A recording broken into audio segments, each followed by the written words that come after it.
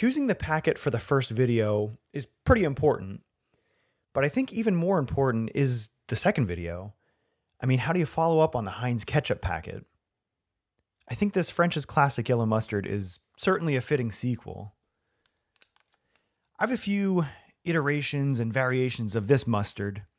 This design changed in 2011, but the design had been around for so long, I think it's kind of a good jumping off point.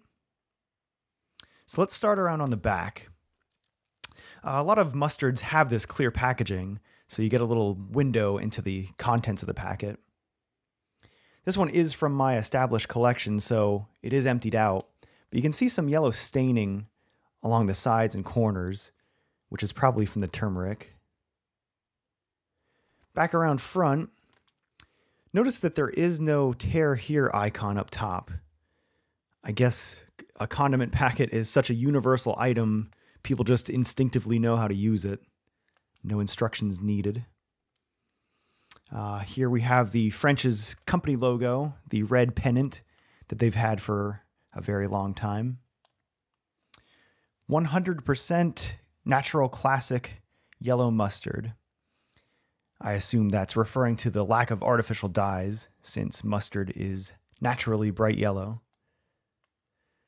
For the ingredients, we have distilled vinegar, water, number 1 grade mustard seed, salt, turmeric, paprika, spice, natural flavors, and garlic powder.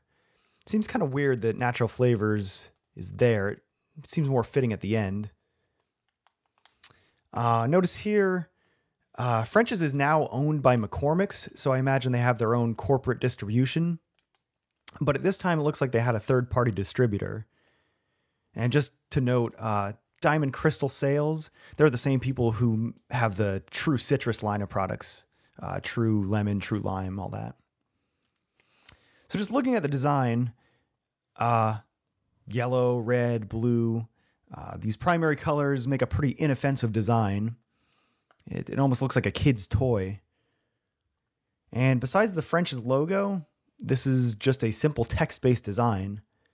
That's something that they've since abandoned, but that's another video.